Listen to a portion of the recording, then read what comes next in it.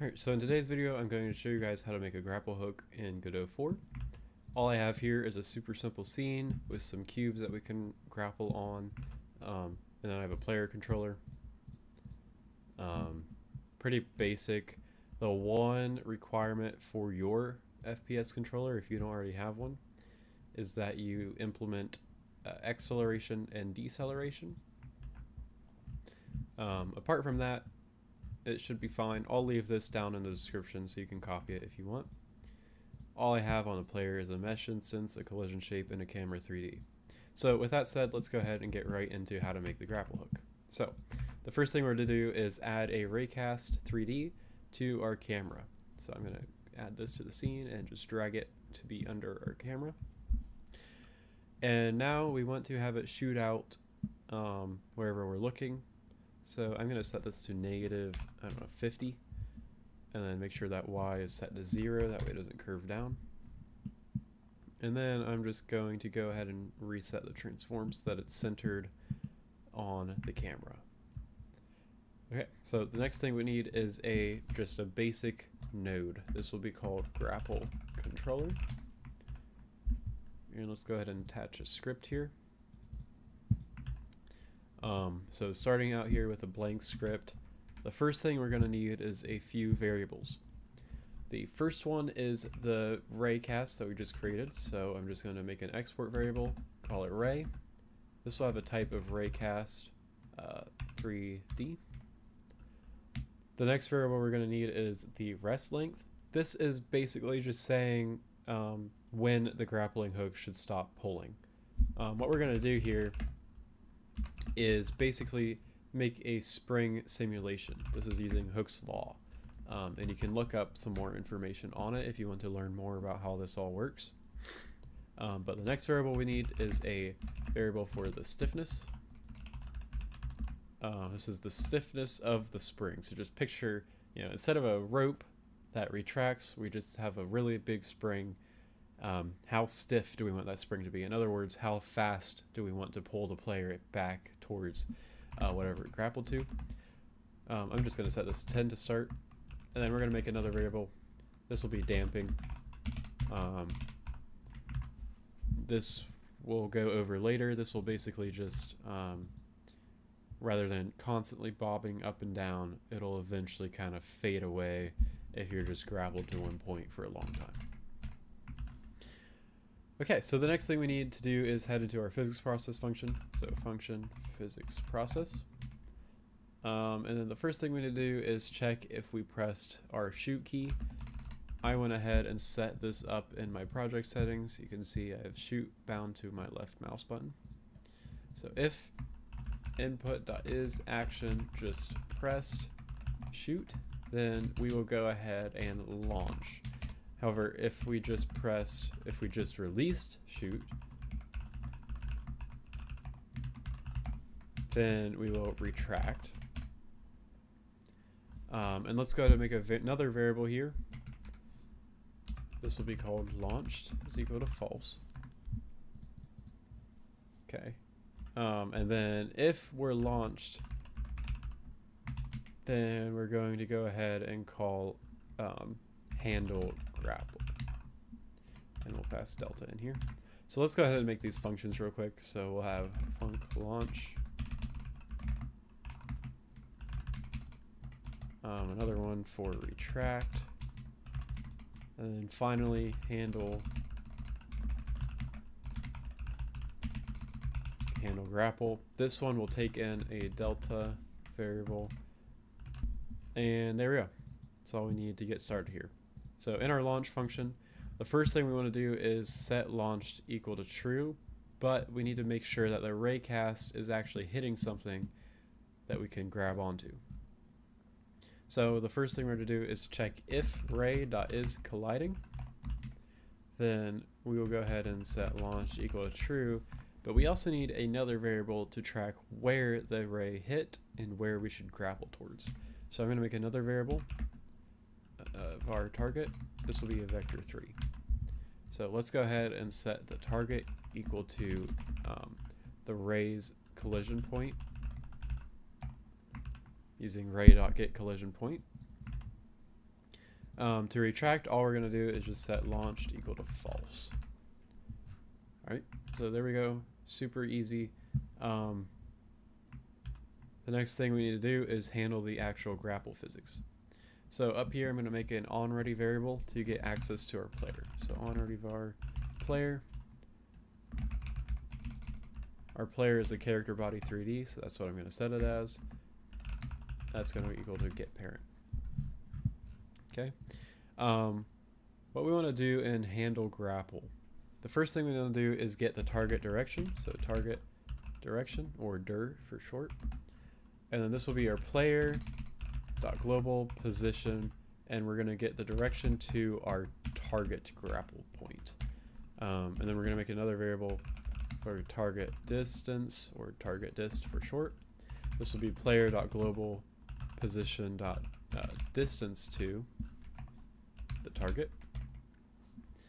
And then we need a variable for displacement. So since we're simulating a spring here, displacement is kind of just how far we have stretched the spring past its resting length. And the resting length is how long it is when there's no stretching involved. Okay, so let's go ahead and calculate that. So displacement is equal to target distance minus our rest length. Okay. And then we're going to make a variable to hold our force that we will apply to the player. This will be vector3.0 to start. Then in an if statement, we'll check if there is actually some displacement. In other words, if displacement is greater than 0, then here we want to actually apply some physics, because now we know that the spring is stretched. So now we want to just pull it back and pull the player along with it. So let's go ahead and make a variable to hold the spring's magnitude, spring force magnitude, if I could type. This is going to equal to stiffness times displacement. Okay, so the higher your stiffness value up here, it's 10 right now, the higher the stiffness is, the faster this spring will retract. And then we'll make another variable for the spring force itself. Basically, the spring force magnitude is how strong the force is. The spring force is what we'll actually apply. And then this will be equal to target direction times spring force magnitude there. So basically, we're just applying the direction that needs to be put in. Okay. The next thing we need to do is get our velocity dot product. I'm going to just call this vel, we'll call it vel dot. And this will be player dot velocity, velocity. And then we'll use the dot function on this. And then we're going to use target direction. So the dot product is kind of complicated to explain super quickly, but basically we want to know the player's velocity and the direction of the target direction. So the dot product will give us just a number, and that'll tell us our momentum towards the target direction, and only towards the target direction. Okay. This is so that we can apply some damping here. So var damping will be equal to our negative damping value, and we'll multiply that by a vel dot, and then our target direction. Okay. What's next? The next thing we need to do is actually set our force value up here. So force is equal to spring force times our, plus our damping value. Okay, and then last but not least, we need to actually apply this to our player's velocity. So I'm going to go ahead and set player.velocity plus equals force times delta. And with that, we should be pretty much ready to go. What I'm going to do up here is in the grapple controller, make sure you assign the ray. And with that done, you can see we can move around. And if I grab onto that, you can see we get pulled towards it. But we're obviously missing something, and that's a rope. I'm not going to get into a actual, fancy rope that has physics on it. I'm just going to do a super easy rope in 3D. This is basically just a line. Godot does not have 3D lines, which is kind of annoying, but we're going to basically make a fake one. So we need a new scene for the rope. I'm just going to come up here, new scene, and we're just going to use a node 3D. I'm going to rename this to rope. I'm going to save this, and then I'm going to add a mesh instance 3D to this. Mesh instance 3D. This will be your actual rope mesh. So I'm just going to use we'll use a cylinder, and then I'm going to come down to transform. The first thing I'm going to do is rotate it 90 degrees on the x-axis, and then this is a really important part. First, let's go ahead and shrink this down, actually. So 0.1 should work. We might go, let's go 0.05 for the top and bottom radius in the mesh.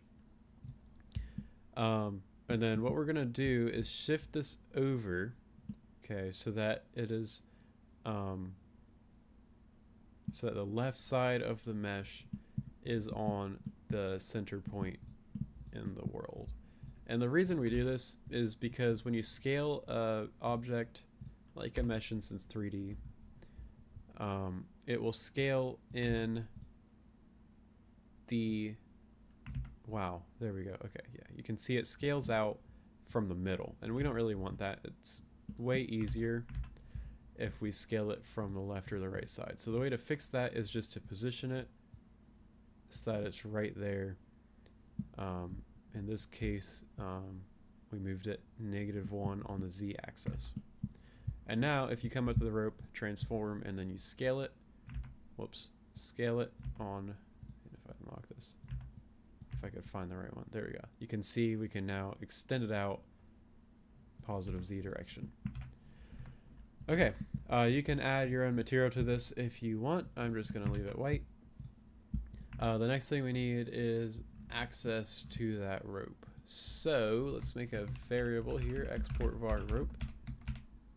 This will just be a node 3D. And let's actually go ahead and add the rope to our player here. So we're just going to come down here, drag it in there, and I'm going to set this to invisible by default. Okay, so the next thing we want to do is make a new function down here at the bottom in our grapple controller. This will be called update rope. And the first thing we want to check is if we're launched, then we obviously don't want to see the rope. I'm sorry, if we're not launched, we don't want to see the rope. So if not launched, then rope.visible is equal to false, and we don't want to do anything else, so I'm just going to set this to return. However, if the rope is launched, then we can go ahead and set it to visible. Okay, and then we just need to get the distance to our target. So dist is equal to player global position dot distance to, and then this will be the target. All right, and then we will go ahead and call the look at function. So rope dot look at the target. Okay, and then we'll just scale the rope based on the distance. So vector 3, 1, 1, because we want to leave that all default, and we'll set this to distance. And then down here, after we do everything else, we'll just call update rope. Then, of course, come into your grapple controller and make sure you assign the rope. And with that, let's see if that worked. Okay. I think it did, but I cannot see the rope. I can see the shadow of it. Can't see the rope, though. Why is that?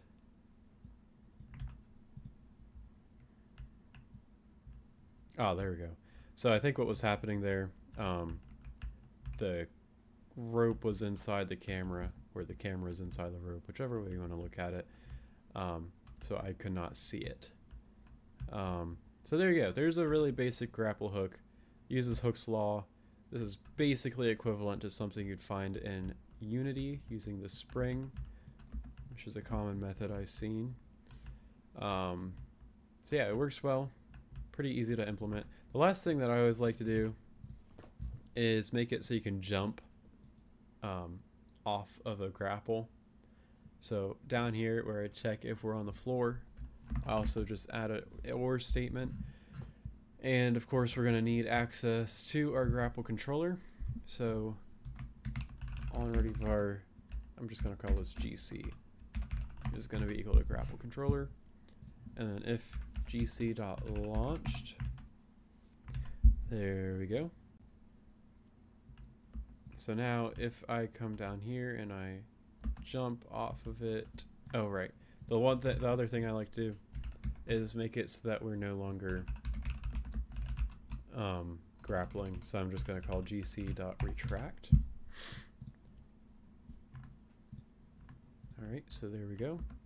You can see I can now come in here and I can jump off of the grapple, which makes it a lot more fun, in my opinion. You can obviously, you know, spruce this up however you want, add some polish to it. But there you go. Really basic, really easy grapple hook in Godot 4. And yeah, that's about all I have for you guys. So I'll see you guys in the next one.